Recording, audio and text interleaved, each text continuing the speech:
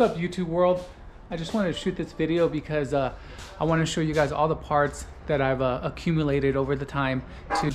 So just want to show you guys everything I've purchased, and you can tell me if there's anything I'm missing that you guys have done.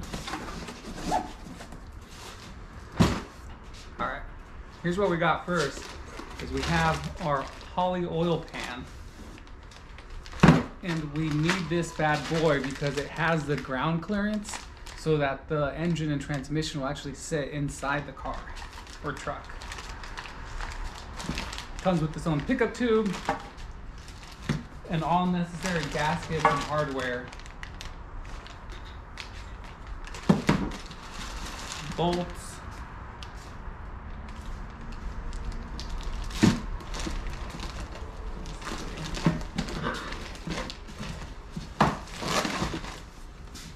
Hand gasket.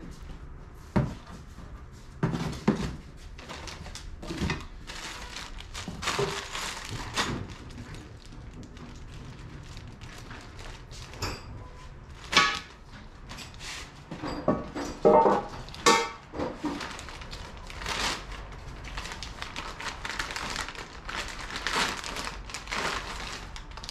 whatever reason, I'm not seeing the pickup tube O-ring.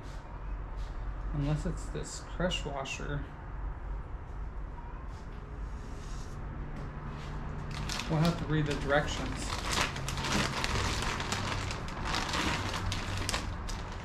Windage tray. Hardware. Bolts. Alright. Reading instructions. Okay. The first thing men never do.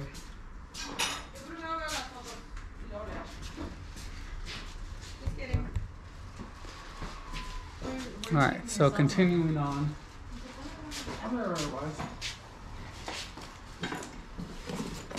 We got our bolt-in engine mounts. This one actually will sit on the truck, and then this one on the engine side. Supposed to be bolt on. I already looked, the bolts do line up. We just got to get our own hardware to bolt it down.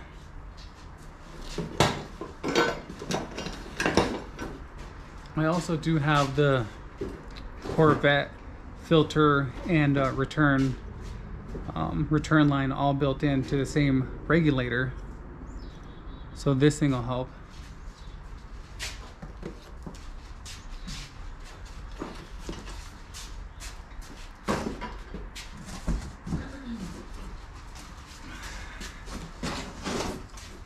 We have our Speedway motors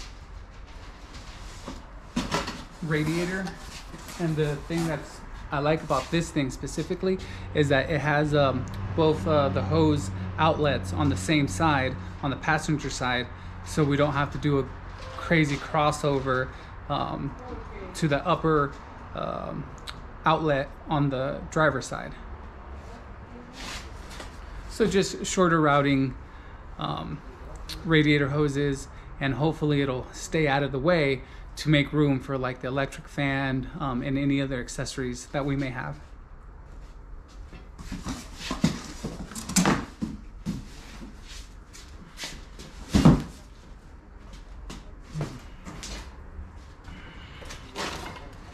Okay. This truck is also going to have AC in it. So we do have our AC kit with this compressor that's ribbed for the style for the LS. I just got to figure out because it just has this power for the compressor clutch.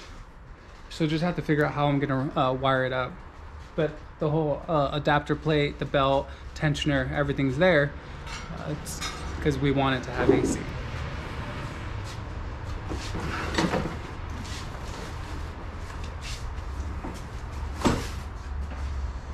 And really, if it's too much of a hassle,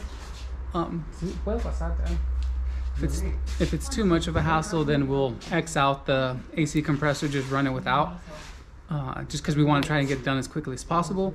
But if we can make it happen in a timely manner, we'll get it done.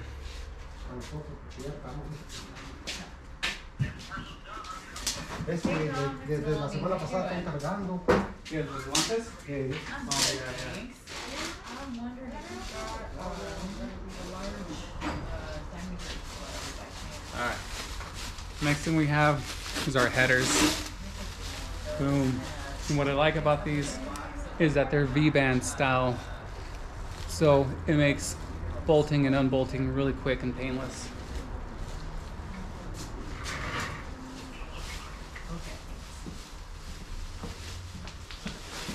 Carla, what size bolts are you?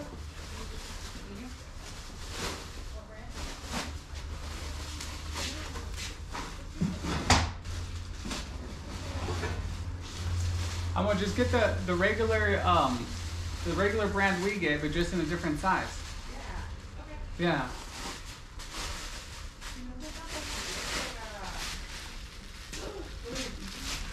So we need these, this side shorty header for the driver's side, so that it'll clear the steering linkage. That's why it's really tight, and it'll sit right up against the engine, so that the steering linkage will clear and you know, be able to make it all work.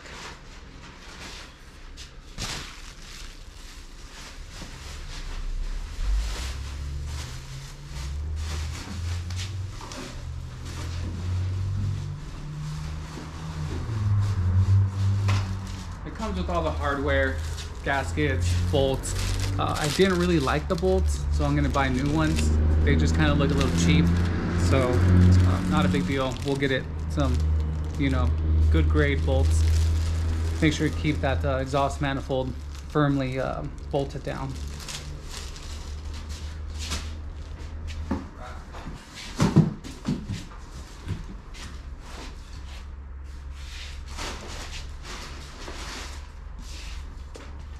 And I also have purchased kind of like miscellaneous little items. Really didn't need to, but I wanted to go ahead and do it. This is a mass airflow, brand new one. I got the engine at the junkyard, so I didn't get the mass airflow with it.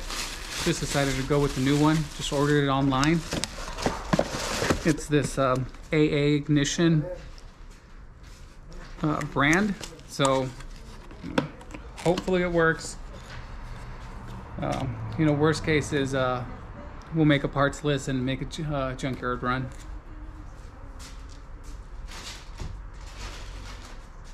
But I did the same thing with the oxygen sensors. Just bought new ones, Denzos, and it does look like the connector is the right one.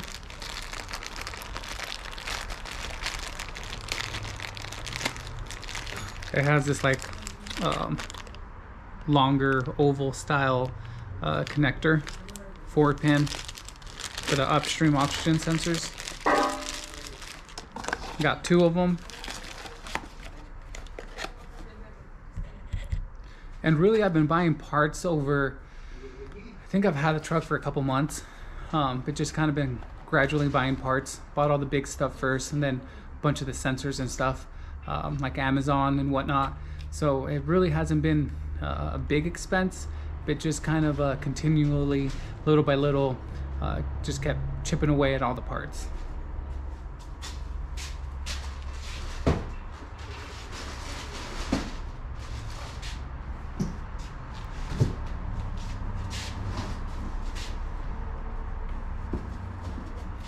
Here's one of the major ones. More expensive one too is from BP Automotive, and this is the wiring harness. Now the great thing about this wiring harness is that it's plug and play, so it's gonna bolt right up to the fuse block, and all the connectors, the engine, everything, and everything is gonna work. Speedometer, all the gauges, ABS, everything is gonna work like it should. So it was worth the money. And I even went with the upgraded, nicer loom covering. So it's not that plastic stuff. It's kind of like the mesh. And I got the, this is for relays for our fans.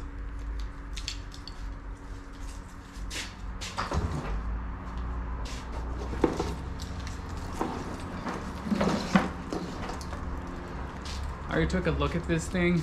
I mean, it's awesome. Compared it to the original one. Here's a fuse block connector. And then what I really like is that, you know, they labeled everything. They did a really good job. So it says 2 fan harness. I don't know if that comes out.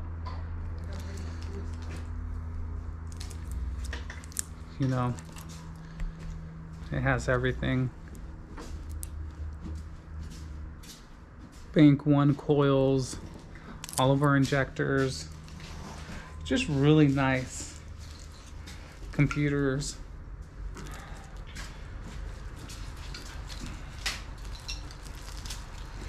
And what I did for the ECU is the engine came out of a Tahoe, so I just grabbed the Tahoe ECU and just had it sent in to one of the eBay VAT delete. Sent them the ECU, sent them all the different information from the S10 and the donor vehicle, and they're just gonna delete the VAT, EGR, what else, the EVAP, things like that that we're not gonna need, and send it back. So that way when we wire it all up, we'll be able to fire it up.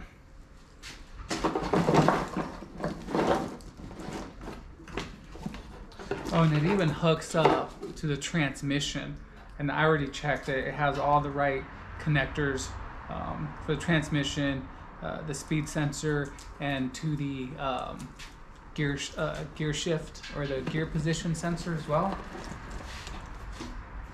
I mean, again, this wiring harness is going to make the truck operate, run like original, and make all the gauges work, check engine, ABS. So again, it was really worth the money.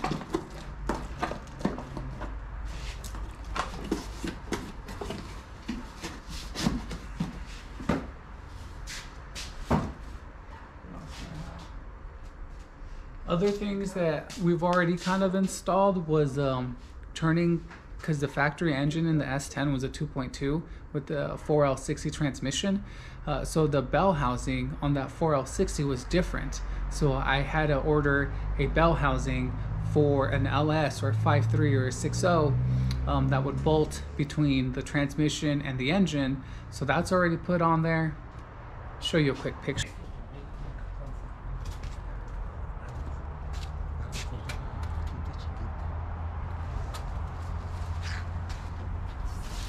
And we got the guys putting on the oil pan right now.